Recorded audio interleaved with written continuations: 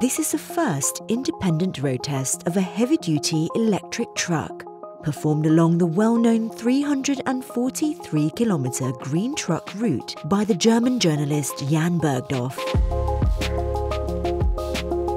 Auf jeden Fall was völlig Neues, das hat es vorher noch nicht gegeben. Bisher war es nicht möglich mit 40 Tonnen oder es gab keinen Serienhersteller, der ein solches Fahrzeug angeboten hat. Volvo macht das jetzt. Und das ist eben schon ein Start vielleicht in eine neue Ära des Transports. And here is the test truck, the Volvo FH Electric. 40 tons total weight, 0 tailpipe emissions and 490 kilowatts of continuous power.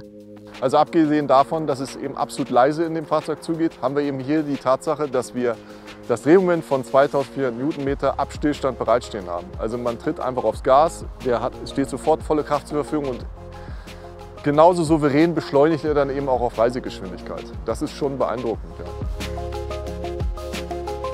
During lunch, the truck is charged. Whether driving electric or not, Jan still has to take his regulated 45-minute break.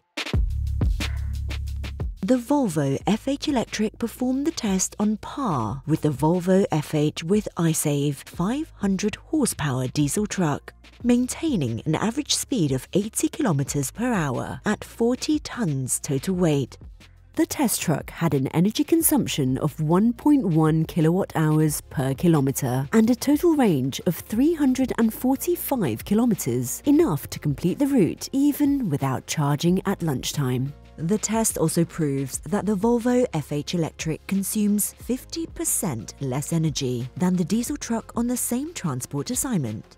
That's because the electric driveline is much more efficient, making the all-electric truck a very powerful tool for reducing CO2 emissions. Also Fahrer werden sicher am meisten überrascht sein, wie leise ein Lkw bei 85 und mit 40 Tonnen Gesamtgewicht fahren kann. Wie einfach das ist, wie leise es ist, wie gut er sich handelbar ist. Es gibt überhaupt keine Vibrationen, da werden sicherlich die meisten Fahrer überrascht sein, dass sowas möglich ist.